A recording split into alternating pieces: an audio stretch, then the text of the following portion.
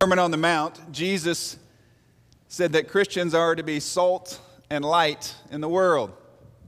But unfortunately, all too often, I'm not sure we are perceived that way by the world. What do people outside the church think about people inside the church? A lot of research has been done on that question to explore the answer to that question, but if you're like me, you really don't need research to know the answer. You interact with non-Christians. Maybe you work with people who don't go to church. You've had conversations, and you've probably heard the complaints about Christians, the complaints about church. Just a bunch of hypocrites. Christians are judgmental. They're hard to get along with. They are rude. These are the kinds of things that we hear sometimes about the church, about Christians. And that's so unfortunate. And maybe, yes, maybe that comes from a broken heart that has been hurt by the church, or someone who feels like the church has really burned them. Or maybe it's from a place of disappointment, or maybe it's even a place of just feeling guilty of maybe not being involved in the church themselves, or feeling threatened by the church or by Christians. There's probably a number of different reasons. Maybe some people are simply just echoing some of the stereotypes that they've heard for a long time. And we all know those stereotypes are out there. But maybe people are saying these things because they actually know a Christian or two who don't represent fully Jesus Christ. Maybe they say these things sometimes because their impression of Christians or the church is tainted by people who claim to be Christians but who don't live that way. As Gandhi famously said about the church, "I love your Christ, I don't like your Christians. Your Christians are so unlike your Christ." Now, if you're like me, your natural response to that is something like this: "Well, wait just a second, Mr. Gandhi, and anyone else who says something about the church. You don't get the full picture. You're not seeing everything. You don't know all the good that we are doing in the world." I think so often our natural instinct is to get defensive, to defend ourselves. That's not true. That's not right. But maybe it's important for us to stop and to really take a good long look in the mirror and to really see what it is we are portraying to the world. If we are representatives of Christ, are we representing Him fully and accurately? Is it possible that our portrayal of the heart of Christ is somehow distorted or diluted in some way so that people get the wrong idea about Jesus? Now, yes, we can't control the universal image or the perception of the church or of Christianity. We cannot. But we can control us. And we can determine ourselves how we act and interact and treat other people. That is within our sphere of influence. And so maybe it's important for us to stop and to listen, and to stop and to look, and to say, what are we showing the world when it comes to Christ? And so as we continue this series, we're calling Being the Body. We're going to ask the question today, if we had the heart of Christ, what would we feel? Or how would we approach people? Or how would we interact with people? How would we respond to people? I guess there's a lot of different directions we could go with this idea of the heart of Christ. We could talk about the emotions that Jesus certainly felt, the emotions and the feelings that He had as He lived on this earth. And certainly He felt a lot of different things. He was fully human, and so He felt sorrow. For example, in Gethsemane, He wept, He groaned, He rejoiced, He expressed love. I suspect He must have felt betrayed when Peter denied Him and Judas betrayed Him. And there were probably times, I would guess, because Jesus was human, that He was probably frustrated or upset or tired. But rather than talk about the emotions of Jesus as we think about the heart of Christ, I want us to think about a different aspect. I want us to think about how Jesus interacted with people, how he responded to people. When someone says, she has a good heart, or he has a good heart, we know what that means. That means that's a good person. That's a nice person. It's someone I'd like to be around. Well, Jesus had a good heart. And he calls us as his representatives, as reflections of him, people being made into the image of Christ, to be people who have a good heart. And so today, look at Matthew chapter 9, passage that was read just a few moments ago, a great summary of the ministry of Jesus. Matthew 9, verse 35, Jesus went through all the towns and villages, teaching in their synagogues, proclaiming the good news of the kingdom and healing every disease and sickness. When he saw the crowds, he had compassion on them because they were harassed and helpless, like sheep without a shepherd. Then he said to his disciples, "The harvest is plentiful, but the workers are few. Ask the Lord of the harvest, therefore, to send out workers into the harvest field." Isn't that a great summary of the ministry of Jesus? He went around the countryside, interacting with people, proclaiming the good news, healing their diseases, doing miracles, calling other people to go out into the world and share the gospel. If someone said, write a 100-word essay describing what Jesus did, that would be a pretty good answer, wouldn't it? But I think there's more going on here. This is more than a summary of Jesus' ministry. This is more than a geographical marker. Jesus went here and there and he did this and that. There's something in ancient manuscripts called inclusio. It was something that writers would use to draw attention to something in the text. We today have different structures we use and punctuation, and we highlight and underline and we set apart. You do know that the chapter numbers, the verse numbers, the headings in some of your manuscripts above the paragraphs, we've added all of that to help us better process and understand the Scriptures. But the ancient writers, inspired by God, used verbal ways of doing that. For example, they would repeat something to call attention to it. Where we might underline something, they would repeat something so that it would really stand out. The inclusio is one of those verbal devices, written devices to use. And basically what it is it's bookends, verbal bookends, brackets. And so something was said to begin a thought, and then something very similar was said at the end of the thought as bookends.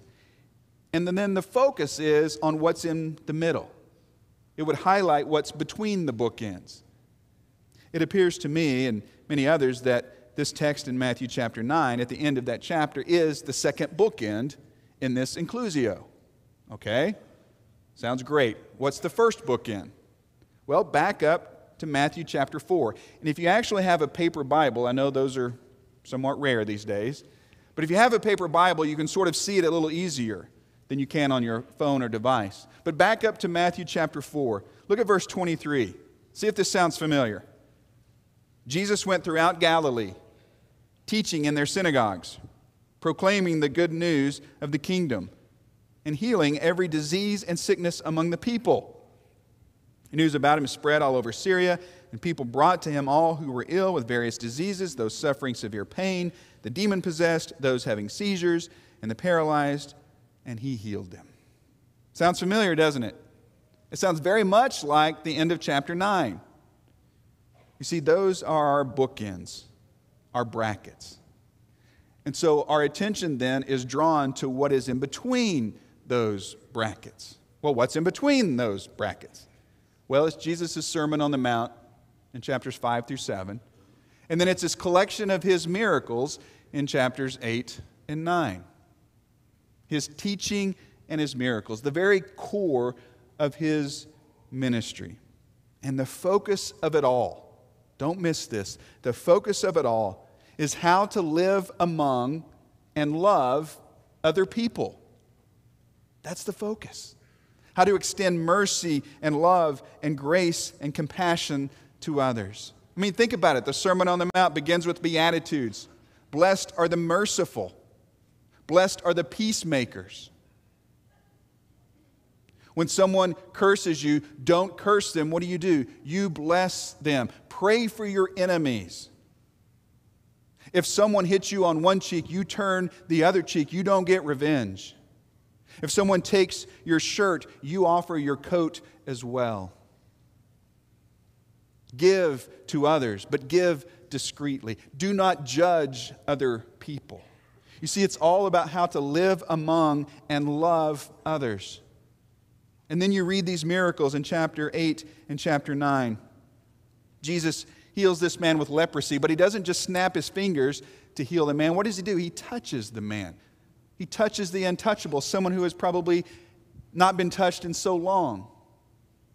He heals Peter's mother-in-law who is sick, the centurion's servant, people who are demon-possessed, paralyzed man, Jairus' daughter, the bleeding woman, 2 men who are blind and couldn't speak, on and on. All that Jesus did and all that Jesus taught was infused with remarkable compassion.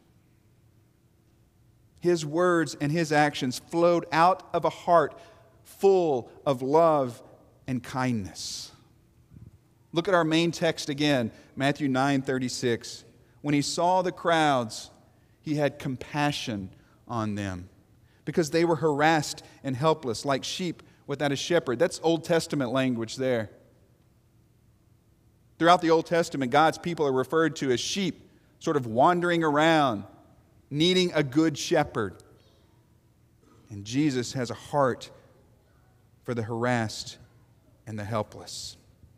You see, this vivid description of Jesus gives us a glimpse of the heart of Christ.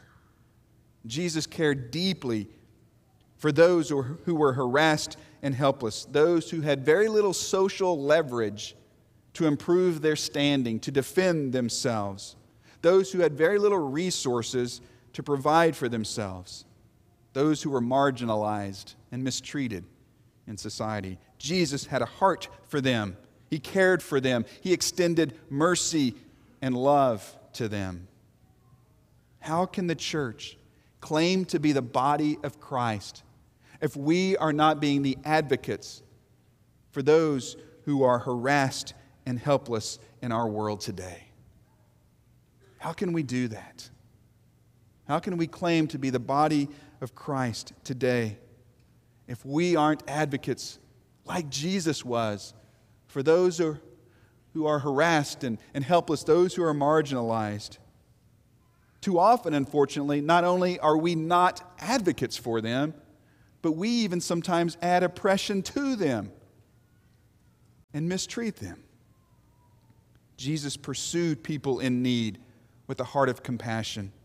He went to them. He didn't avoid them. He didn't ignore them. He didn't bypass them. Do you remember what it said? He went throughout the countryside, throughout the towns and villages, seeking them out. He entered into that sometimes messy and often complicated space of human need. And when he was there, he extended mercy and love. That's just who Jesus was. So many examples throughout the Gospels. Matthew chapter 15. After healing crowds, multiple people with multiple ailments, surely Jesus is tired, surely he's exhausted. But we read these words. Jesus called his disciples to him, and he said, I have compassion for these people. These people are in need. I can help meet their need. I can extend grace and mercy and kindness to them. Jesus has compassion on them. Mark chapter 10, you may be familiar with the story of the rich young ruler, someone who says he wants to follow Jesus, but seems to be more in love with his money and possessions than he is with God. So here is someone who Jesus disagrees with. They don't see eye to eye. They're not on the same page. Sometimes those people are hard to be kind to, aren't they? But I want you to notice what the text says about Jesus' response. Mark 10:21. Jesus looked at this man and he loved him. It doesn't say Jesus looked at him and judged him. It doesn't say Jesus looked at him and dismissed him. Jesus looked at him and loved him. His heart went out to him. Matthew chapter 14, Jesus has just found out about John the Baptist and his beheading. Surely Jesus is upset. He needs some time alone to process this, to pray about it, to deal with the emotions of that. And yet, there are people in need. Matthew 14, verse 14. When Jesus landed and saw a large crowd, he had compassion on them, and he healed their sick. There are so many other examples of Jesus extending mercy and kindness to people. You see, compassion was Jesus' primary response to people in need. Compassion is what he met people with. That word compassion is an interesting word. We don't really use it that much today, do we? But it's used throughout the biblical text, especially to talk about God and to talk about Jesus. And the word means to be moved from deep within. In fact, if you look, it literally means to be moved in your bowels. For them, in ancient society, that's where the seat of emotion and the seat of pity and love really was. And so it means to be moved from deeply within, to show compassion. Jesus had a good heart. It seems like an understatement, doesn't it? But it was from that heart that he chose to constantly extend kindness to others. And that's what we must do. As the body of Christ in our world today, we must extend the heart of Christ, which means we need to be kind. We need to show compassion, just like Jesus did. Someone says to me, "Why are you making such a big deal about being nice, about being kind? What people really need is to hear the gospel." And I would say two things to that. Number one, I'm making a big deal about being kind and nice because Jesus made a big deal about being kind and nice. He taught it, he lived it, not on one occasion, not just occasionally throughout his ministry or life, but compassion and kindness permeated everything he did and said. To Jesus, kindness is a big deal. The second thing I would say is this: you're right. People need to hear the gospel. Kindness is no substitute for communicating the gospel, but kindness is often the best catalyst for communicating the gospel. Yes, people need to hear the gospel, but people also need to see the gospel. They need to experience the gospel. You see, love expressed without teaching is incomplete. Social justice is great, but those acts of justice, those expressions of love must be connected to Jesus, must be overtly connected to Jesus and the gospel message. Teaching and preaching is great, but teaching without love expressed, not just saying, "Oh, I love them," teaching without love expressed is also incomplete.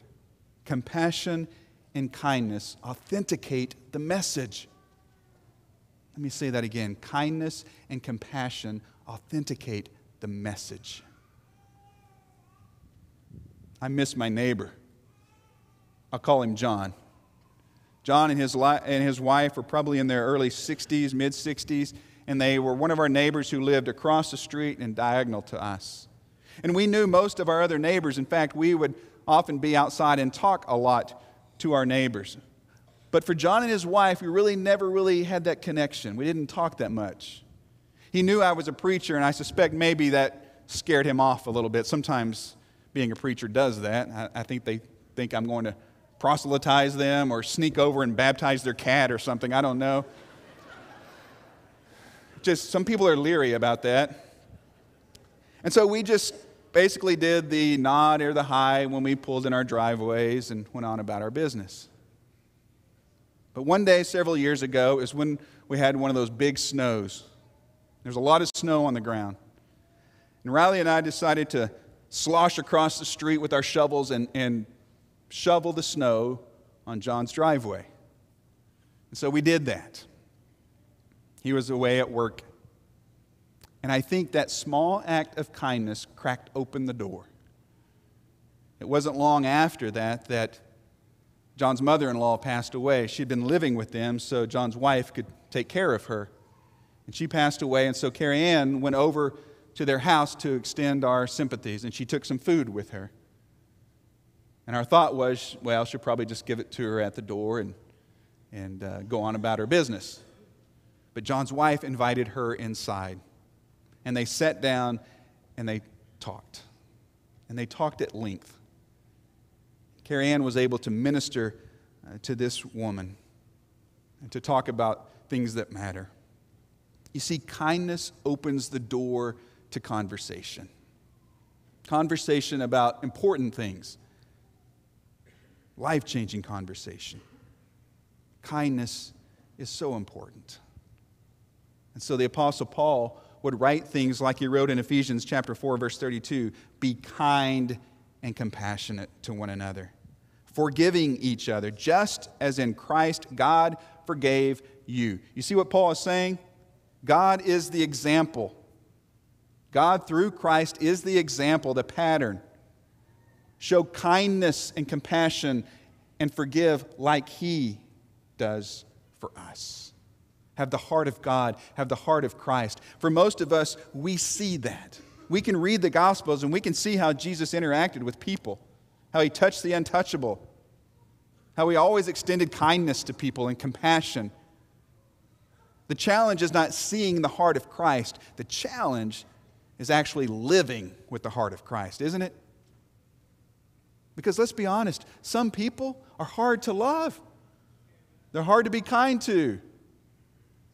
They're hard to extend compassion to. Maybe they've hurt us. Maybe we just aren't on the same page. Maybe we disagree. Sometimes it's difficult to live with the heart of Christ.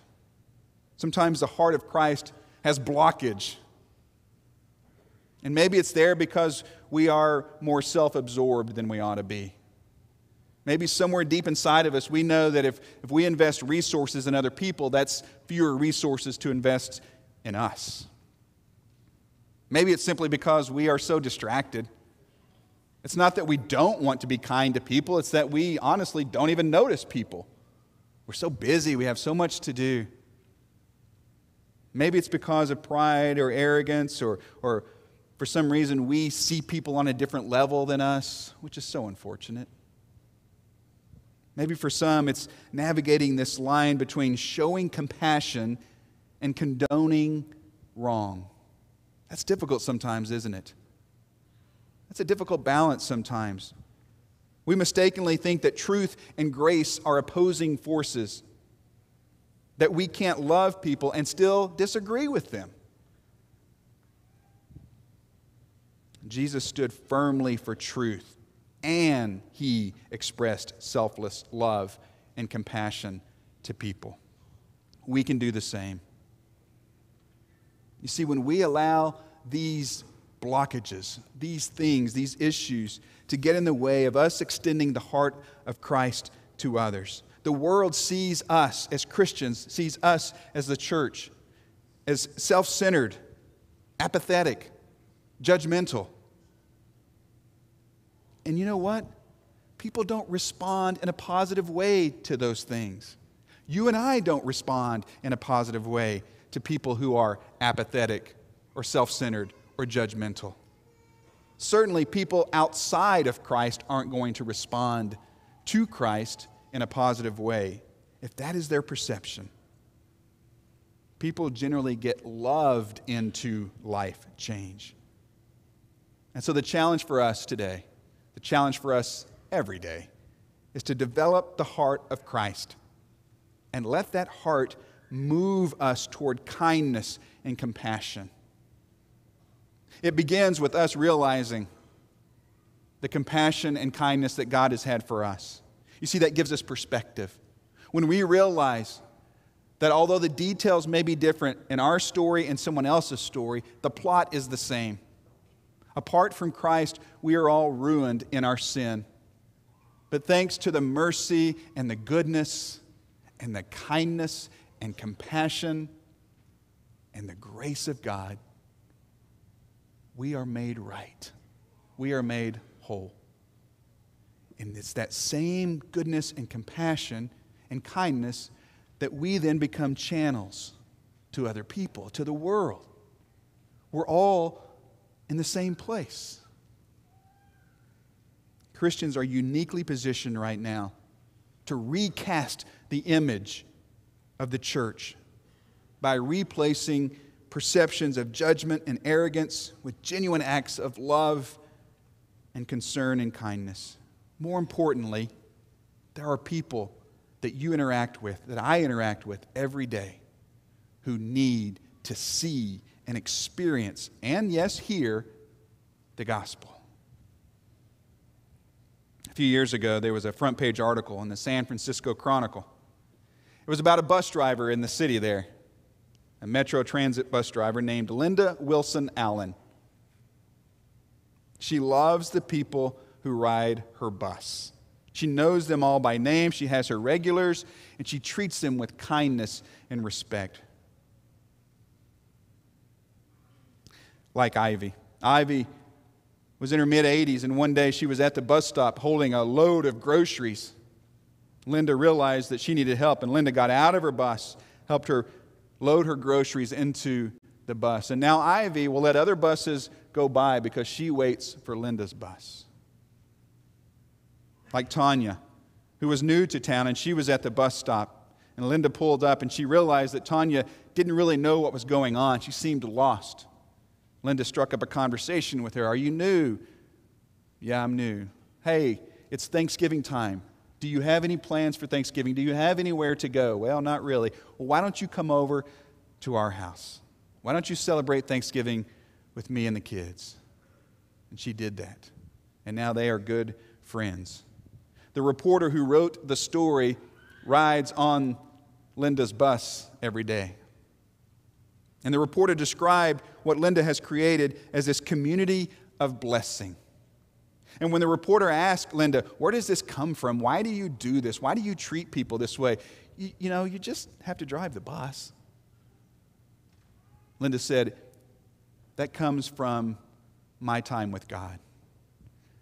Because every morning at 2:30 in the morning, Linda spends 30 minutes on her knees in prayer. Because, as she says, I got a lot of stuff to talk about with God. And that shapes her perspective, and that shapes her approach to the other people.